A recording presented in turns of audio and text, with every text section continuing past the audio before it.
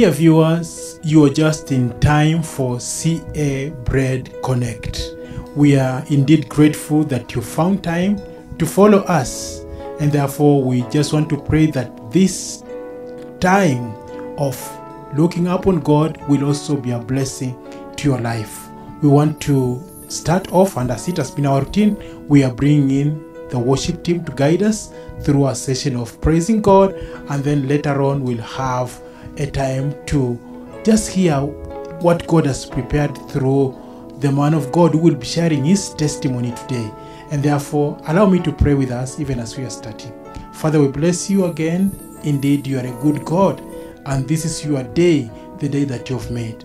And Lord, even as we participate in the blessings that you have in the day, we want to pray that we will draw from your presence. Whatever you want to minister through this session, Lord, do it for your own glory. We bless the worship team as they are leading us through this session. We pray that they will be able to communicate your purposes even through songs. Thank you, Lord, for our viewers, wherever they are. We speak a blessing over them. We want to speak that they will be ready to hear what you want to say, even to transform their lives. We bless them. Thank you, Lord, for the man of God that will be coming to share his testimony. We want to pray a blessing over him that will communicate your purposes clearly to your people. We bless you and honor you. In Jesus' name we pray. Give God a praise. The Bible says that go ye to the world and make disciples. Hallelujah.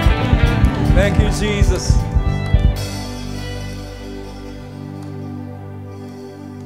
Come on, just put your hands together for the Lord. Hey. Hey, hey.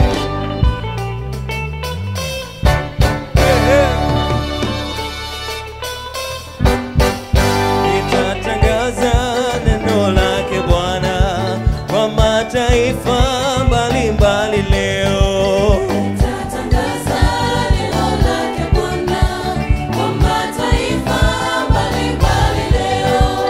Nitatangaza neno lake Bwana kwa mataifa mbalimbali leo. Nitatangaza neno lake Bwana, neno lake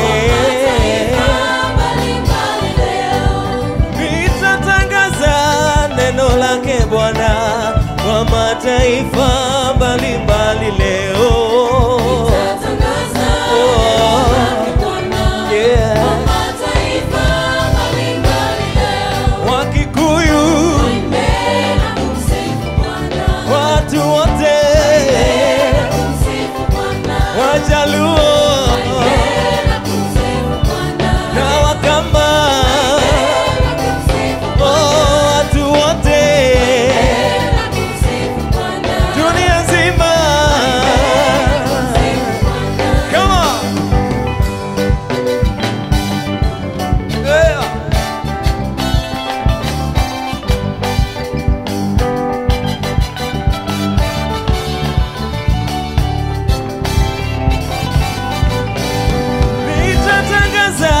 neno lake Bwana kwa mataifa mbalimbali leo. Nitatangaza neno lake Bwana, neno lake Bwana kwa mataifa mbalimbali leo. Nitatangaza neno lake Bwana kwa mataifa mbalimbali leo. Nitatangaza neno lake Bwana, neno lake Bwana. Come on, come on. One more time. Hey, nitatangaza injili yake Bwana kwa mataifa mbalimbali leo. Nitatangaza neno lake Bwana kwa mataifa mbalimbali leo. Na Waluya waimbe na kumsifu Bwana, na Wakamba waimbe na kumsifu Bwana, Tanzania waimbe na kumsifu Bwana, na Uropa Ukombote mataifa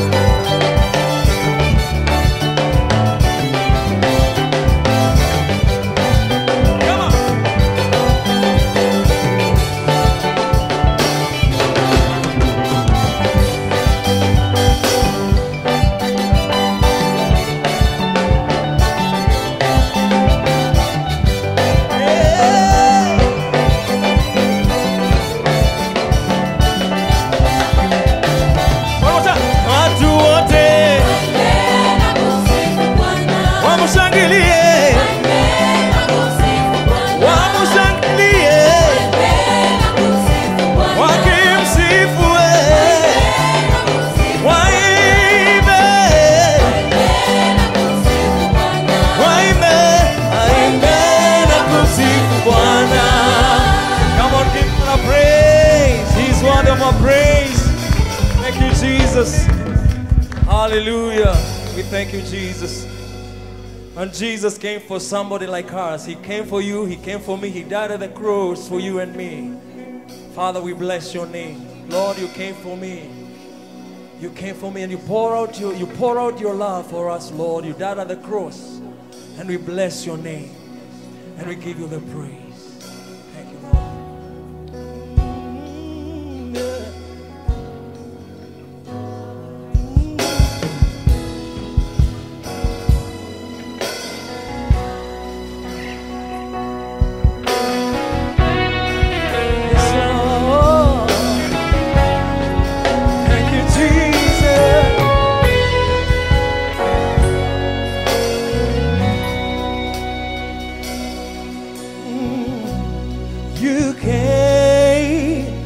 Someone like me, love me as I am.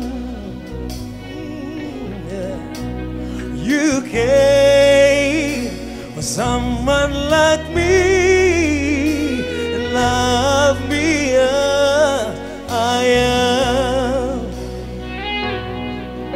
I could never thank you more than enough for all you've done for me. I could never thank you more than enough for all you've done for me. Oh, oh, oh. You came, Lord, you came. Like me, Love me. love me, You love me, Lord. I am. Yes, Lord. You came, Lord. You Jesus, you came. for someone like me, And you love me. love me as I am. Come on, sing. You came, Lord. You came You came. for someone like me, Love me. love me as I am. And I could not thank you more for all you've done. Yes, God. I could never thank you, Lord, for all you've done for me. You've done for me. I could never, Lord. I could never thank you, Lord. Yes, God. For all. Come one more time, sing. Lord, you came, you came, yeah. Yes, Lord, for someone and to love me. Come on, wherever you are, you can just worship with us and telling, you came, Lord. You came for someone and love me, Lord. And I could never you more than enough for all. Yes, I could never thank you, Lord. Never thank you, Lord. Yeah,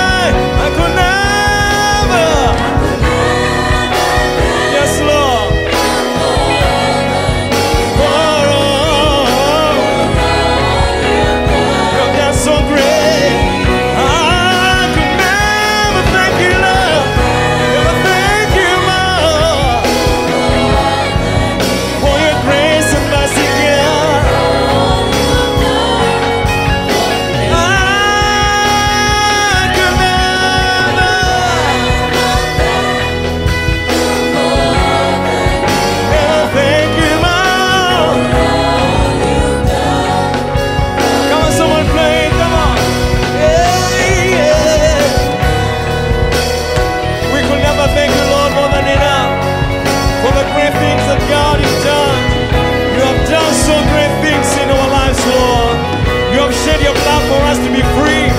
You have redeemed us from the scars of the law.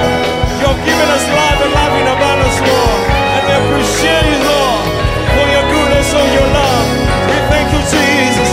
We thank you, Lord. We thank you, Jesus. We thank you, Lord.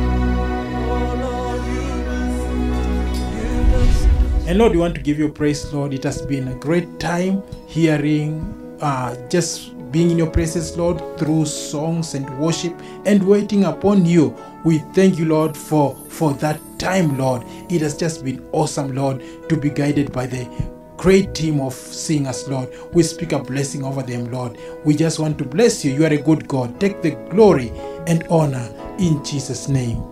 Many thanks, worship team, for that time of honoring the Lord through songs. It was indeed a blessing that God prepared you for this time. The Lord bless you. And for you, our online viewers, may I invite you to join us now, even as we hear what God has prepared today through testimonies. The Lord bless you.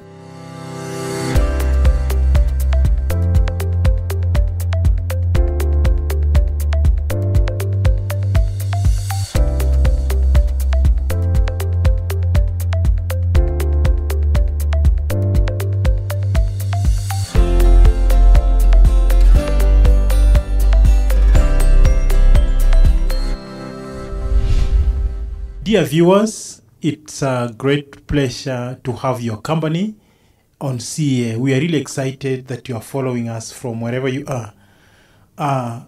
Somebody wrote and said that within every person, there is a desire to be distinctive, to grow beyond average level. What they meant by that is that at some times we might feel like we have setbacks, but deep inside, everybody would wish that they will, if it was possible, they may rise from their rock bottom level and go up there.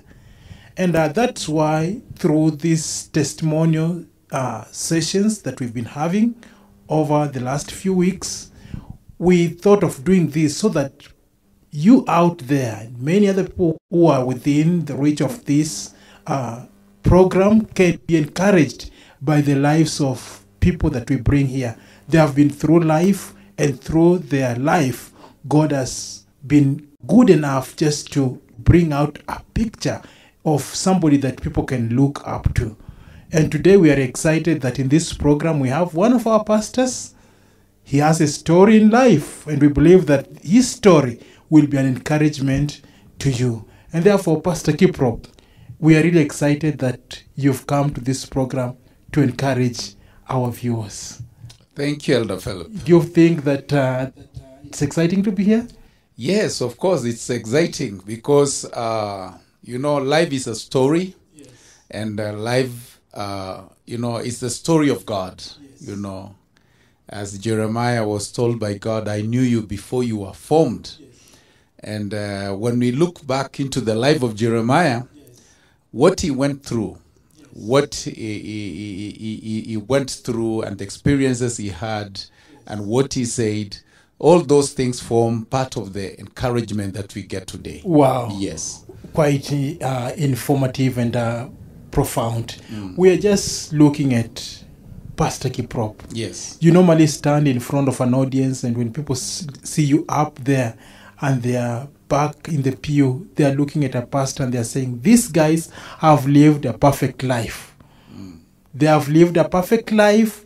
They have not gone through problems. They don't know life on this other end of the world, and that's why God is using them up there. That is true about your life?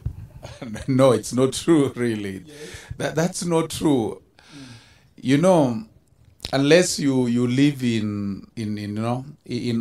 unless you are in a fantasy, Yes. But life actually has both the good times, and it has got both the hard times. Yes. And that's true, really. And there are moments of great joy. Yes. I've had moments of great, deep difficulty. Yes. A moment where really you lose weight. Yes. A moment where you meet your friends and they say, what happened to you? Yes. It's just because you went through a difficult moment. Wow. And in all these things, really, Wow. We can look back and say all these were the making and the doings of God. Yes. So it has not been easy in life, really. It has not been easy for me to be what I am today. Yes. I can say like Paul, I am who I am and what I am by the grace of God. Wow. It has really taken God. Wow. So to just say, it's like I've always enjoyed life, that's not true and very far from the truth. Wow. Yes. Now, if you're talking about Pastor Kiprop, Yes. how would you describe yourself? Who is Pastor Kiprop? Hey, that's an interesting one. Yes. Now, I don't know how I can describe myself. Yes. Let me just say, one is that I am one kind of person that likes being genuine. Yes. I just want to be as natural as I am. Yes. And I like natural things. Yes. I don't believe that we should fake our lives. We should just be as open and real. Yes. If we are struggling with something, let's just say I'm struggling with something. Yes. If, for example, this is not your in thing, you don't like, you're not good in that. Yes. There's no need of faking it. If you are struggling in an area, I find that being authentic to me is the real thing. Wow. That's why I don't like for example, watching some of the movies, because some of these movies are actually stories. They are not reality. Yes. So why should I spend my time just looking at things which someone is making up? Wow. I would really listen to documentaries. Yes. I would really listen to real life issues and real life stories. Those are the things that really make me tick. Wow. So I really like being genuine. I really like being genuine. Wow. And because to me, I find that you are not truthful to yourself. Yes. To just not be real. To just not be real is not right, really. Wow. It does not make sense, really, to imagine that I'm an American today. Wow. I'll be fooling myself, and why should I even? Exactly. So I really like just being the me. I just really like being the person whom God has made me. Wow. Wow. Yes. Now, today we are talking to Pastor Patrick, a pastor. Mm-hmm. Where did this journey start? Wow. Where it all started. Yes. Well, maybe to my viewers, I think it's important for you to know that I never grew up in a Christian family. Yes. You did it? I never really. Wow. I never. And I even never even went to Sunday school. Really? I don't know that. Yes. Such things like Sunday school and all the other things. And in my home, we were not born again. And I was raised by a single mother.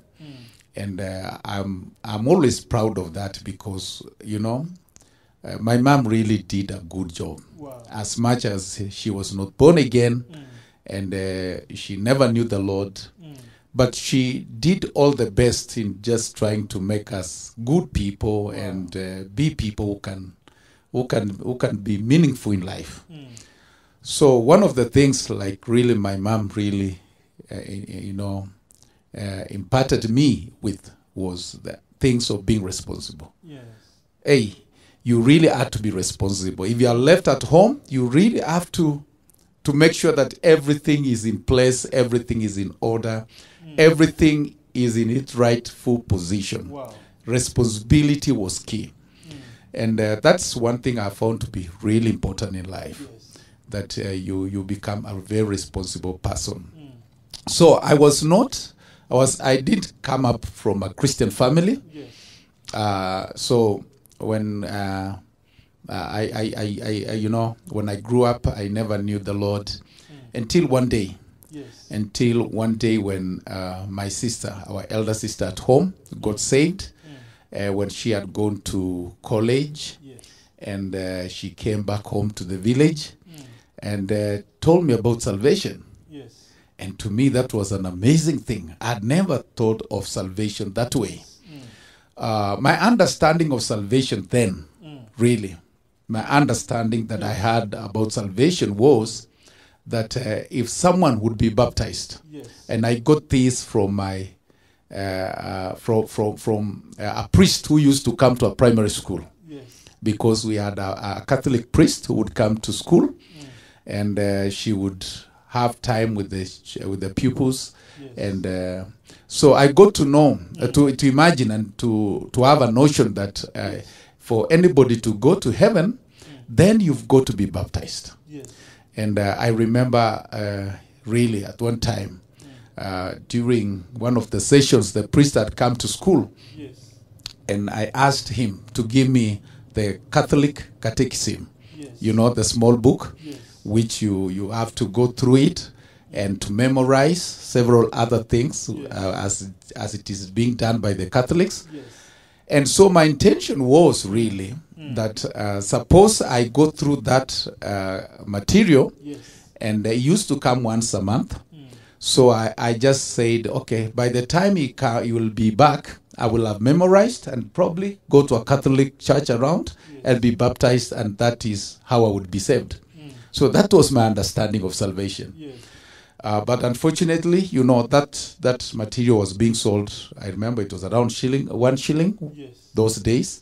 So I didn't have that money, definitely. And so my intention was actually I remember I took it from him and asked him that the next time he comes, I will pay.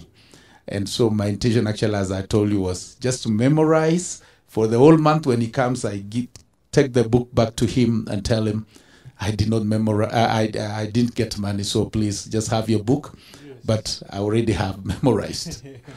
So it was a difficult thing. Yes. And as you know, definitely 1 month came, and I had not memorized.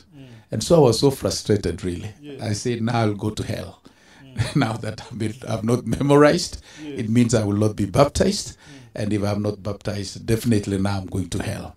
So when my sister comes home and speaks to me about the word and salvation through Jesus Christ, only through faith, by just believing in Christ, accepting and repenting, and it's a gift of God. It's not by our own works or our own effort as such. You know, to me it was so simple, and it's something I've been looking for, yearning for in my heart, so secretly, but I didn't know the way. So I gave my life to Christ that day, And my sister went back to Nairobi. She was at Kenyatta. She was doing a course in nursing. Yes. In Nairobi, Kenyatta. So when she left, when she went to Nairobi, she left some information with a lady in our village who had actually who had just finished campus those days, and she was probably the only person who had gone to the university around. Yes. And so she was somebody who was actually someone to be emulated. So my sister tells this lady that, oh, Patrick gave his life to Christ. Yes. So please go and visit and encourage him. So this lady comes home and tells me, oh, I heard that you've given your life to Christ. Yes. And I told her, what? Who told you this? Because to me, salvation was a personal thing. Yes. Then who takes a private thing to other people? And she tells me, oh, my sister told me that you gave your life to Christ, and she was so excited that now I'm born again. But to me, I was not amused, really. Yes. Why? This is a private thing. Yes. Why is it now in the village? What I did privately, actually, I did it at home. Yes. Why is it that now the same thing is being taken out to the village? Yes. But this lady was just very excited that I had given my life to Christ. And so she asks me to join them Yes. in a Christian union, which she had just begun Yes. in our primary school. Now that she had finished campus and now she was around in the village, she talked with the administration that she wanted to begin a Christian union in our primary school. So, and the sessions were happening on Wednesdays, Yes. and so she invites me to that particular service on Wednesday. Yes. And the first week, definitely I did not go, and I was in primary school. I Yes. think that's important. I was still in primary school, so I did. So she invites me to join the Christian Union meeting in my primary school. So I did because one, I just said, oh, I think it's good for me to join, Yes. just visit and see what's going on there. So I think that was actually my first, really, Yes. probably service I ever attended. Yes. That was now in my primary school. And the other thing she asked me was, I want you to give a testimony Yes. that you have given your life to Christ. Yeah. And I said, Wow. man, now this lady is taking this thing too far. Yes. Because initially I was not amused that she got to know that I was born again. And now she's asking me to share the same with the rest of the students, the pupils actually. So I didn't want to disappoint her. I told her, yes, I will give my testimony. But of course, I had my own tricks. I said, they will not, definitely, she will not force me to start. Yes. So I went there and I saw what they were doing, and they asked for people to give testimonies, but I just kept quiet. Yes. And I was just seated behind there. And after that particular meeting that day, the lady comes to me and she tells me, Patrick, why is it that you did not do as we had agreed, that you will share your testimony? You know, I just made a story and I told her, you know, I wanted to stand, but the programmer said, it's now time out. And definitely I was lying. But she told me, you must give your testimony this coming Wednesday. Yes. I told her, fine, I'll do that. Come Wednesday, the following Wednesday. And I just said, I don't want to disappoint this lady. Yes. But I said, I will not give, because definitely I didn't believe. Why should I share my testimony with other people? Yes.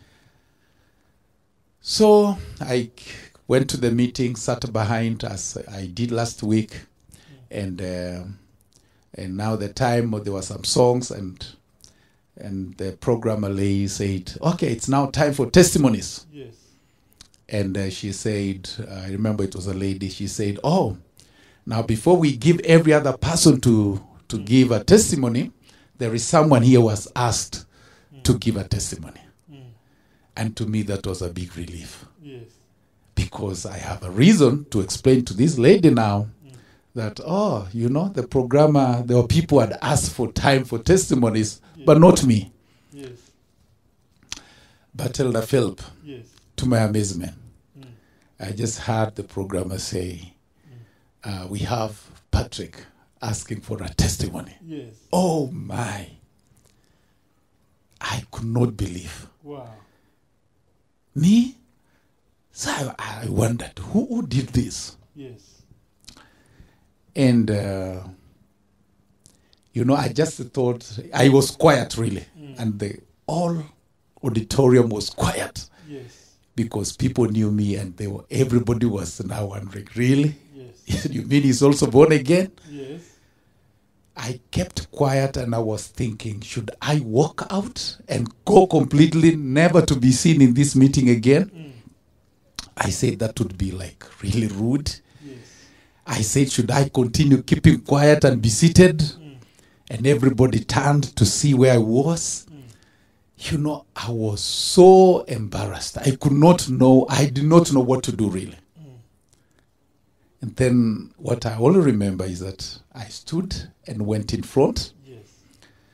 And Philip, you know, this is now my second day or time really Yes. in a Christian meeting.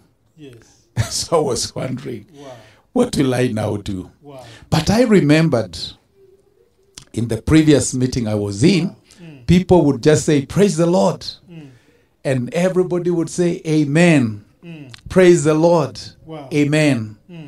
And because of time, really, that's so important to me. That's how I came into the ministry. Wow. So I want to share that. Exactly. Exactly. I said, praise the Lord. Amen. Praise the Lord. You know, I would not say anything. I remember I said not less than 7 praise the Lords.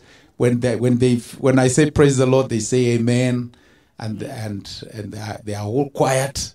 You know, I lack words to say. I say another praise the Lord. Yes. They say amen. I'm so quiet. You know, then they are quiet. I begin shaking. I was literally shaking, really. Wow. But God is faithful. Wow. After saying and getting stuck for some time, I began to speak. Wow. And what I said, I don't know to this day. But what I know is that meeting was at around 3:45, Yes. just after games, when we had come in for games time. Yes. But I spoke until 6:30 in the evening. Wow. Wow. There was no more programmer, no more preacher, no other person. Wow. I spoke, but at the end, I asked people how many want to give their life to Christ, and the whole school Wow. just lifted up their hands, and I prayed for them. Wow. And that is where Wow. my first testimony became my first preaching, Wow. and I was set on fire. Wow. From that very day, Wow. we began going from one house to the other every day in the evening, even in class when the teachers are not in, I'm there in front preaching. Wow. So my first testimony became Your first preaching. my first preaching, Wow. and I've been in the ministry ever since. Wow. Yes. You went through high school knowing that you had been called in ministry. Yes, actually. I knew because that I was in primary school then. Yes. So I went to high school. I was really on fire. Yes. Really on fire. The very first thing, the first time I went to the Christian Union, I was on fire. Yes. And immediately I was made the Christian Union chairman. Wow. And I actually became a Christian Union chairman immediately in my primary school. Yes. Yes. And in Wow. high school, I became the Christian Union chairman, and all along at that time. Now, after your high school, you want to go to university, to college, and you're grappling about the career that you want to take in life. Did you ever think about something else beside pastoral work? Well, I did not think really of pastoral work, but I thought of ministry work. Yes. To me, because after getting saved, I had a lot of problems with the local church I went because it was not a Pentecostal, but my orientation was Pentecostal actually, though I had never met Pentecostals. Yes. So, I did not like the way the pastors were treating us, Yes. really. So I had a negative attitude towards pastoral, Yes. but I was really excited about doing the work of God. Yes. So I was excited about working in the ministry. Yes. So in high school also, we did an amazing work by the grace of God. And so I was in the ministry. Yes. I was involved with other evangelistic ministries while I was in high school. And so definitely I just knew that out of high school and I go out to serve the Lord. Wow. So that was my really, that was my desire. But of course I had a lot of worries. Yes. One is, how would I even break it out to my relatives or my parents and my siblings Yes. that I want to be in the ministry? Yes. But because that was not what they would want. Yes. Yes. Now the decision finally came. You found yourself in ministry. Yes. I don't know whether this was happening when you had settled down in marriage, or at what point did you now decide that you're going into full-time ministry? So from high school, I actually did not continue to the university, Yes. though I had the grades, and but I went straight to work with an evangelistic ministry. Yes. So I worked with an evangelistic ministry here in Kenya, Yes. and where we preach in the various places in this country, various places in this country. We went to other countries as well. We went to India and preached there in Mumbai and in Chennai. Wow. And so I was the missions coordinator. I worked with different pastors in different towns. I would go make plans and arrangements to have a citywide crusade with the pastors. So that is exactly what I did. Immediately after high school, I went there. I was not married. I was not married because, I was just in ministry. Yes. So so I got married later on. Yes. And your wife found you in ministry. Yes, actually, it just happens that not that my wife found me in ministry. Yes. My wife and I were Christian Union chairpersons in the nearby schools. Yes. So in high school. Yes. So I knew her. And she also finished high school, and we joined together and worked in the same evangelistic ministry. Yes. So both of us were in the ministry. Wow. Yes. Wow. You know, I'm asking that because I wanted to know how today you are able to balance ministry work and family. It's actually proved to be a challenge, you know. There are people grapple, you know, serving in ministry and balancing ministry work, which is demanding, and family at the same time. You didn't find that a challenge? No, it was not a challenge, but right now, it's not a challenge. One, it's because I don't have a problem with my spouse, my wife. Yes. But the challenge would be now, it's a responsibility Yes. that I have as a minister now, is that I should really make sure that I put effort, I create time for my family. Yes. And so, because I find that now to be a responsibility. Yes. Not even as a challenge, but as something that I must do. Yes. Yes. And you're able to balance between, you know, ministry is demanding. You know that as a pastor, that sometimes you might find yourself so much into the lives of other people and with left with very, very little time for your own family. Yes, actually. Yes. You know, you can win the whole world and lose your own family. Yes.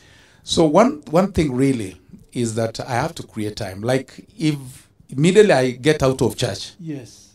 I never stop anywhere. That has been my tradition. If I'm not in church, I am at home. And when I am at home, I must make sure that I give time to my family, to parenting as such. So parenting is a great responsibility. Yes. So you really have to make up your mind. And as much as you find ministry to be important, you should really know that your family is so important. Yes. And especially a peaceful environment in your family is really key, Wow. because that's where you are, and those are your people. Yes. Those are your people. Yes. When someone dies, let's say you die while you are somewhere abroad, they will not be asking who are his church mates. They will ask who are his family members. Yes. So your family is number one. Number one. Yes. Now, just on what you've said, that you are either in church doing ministry work or with your family.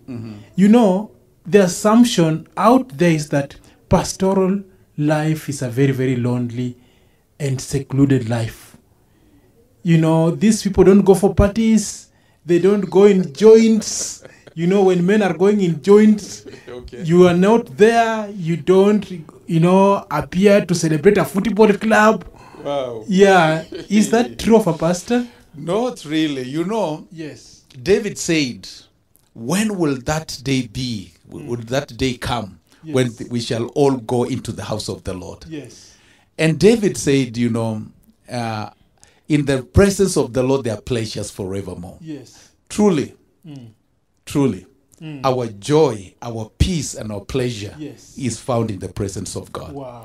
So, we may have some other celebrations here and there, but there is no joy, there is no peace, there is no fulfillment that Yes. I personally really get, Yes. other than being in the presence of God Wow. and doing that which God Wow. expects me to do.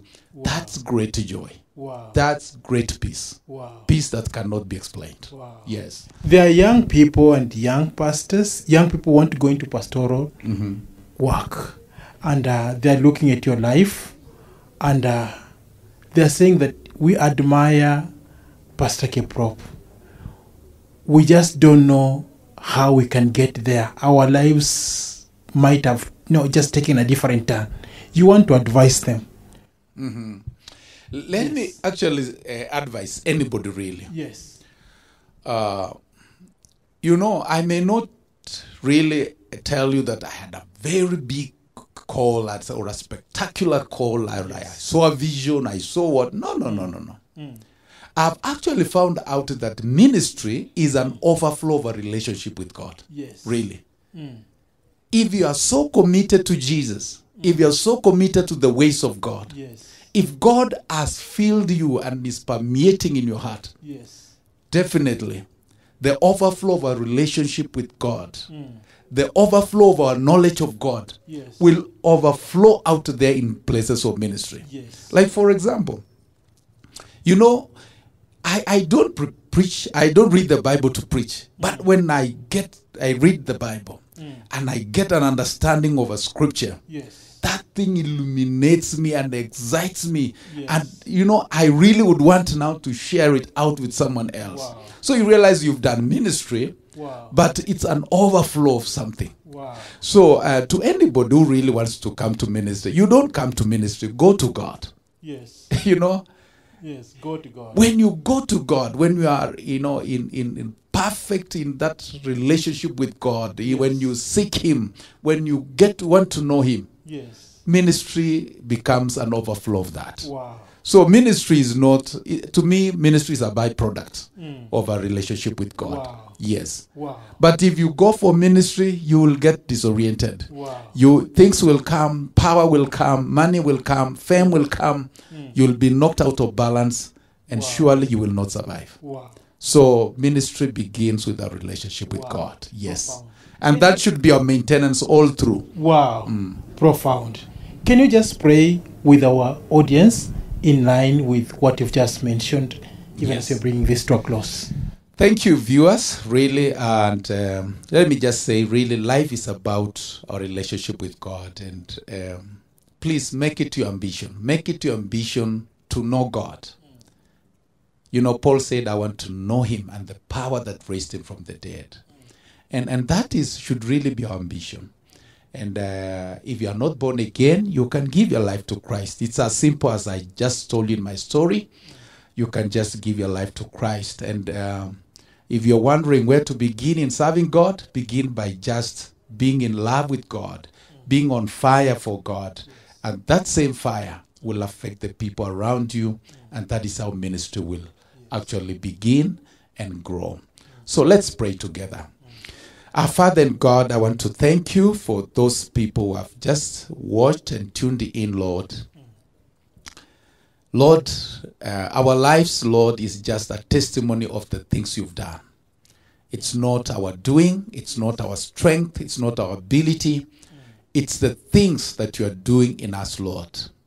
In Philippians 2:13, it's written, Lord, that you are at work in us both to will and to do of your good pleasure. I pray, Lord, for my viewers that, Lord, may you work in their lives. Those who are giving their lives to you, those who are repenting and coming to you, Lord, you are at work in their lives. You are calling them to yourself.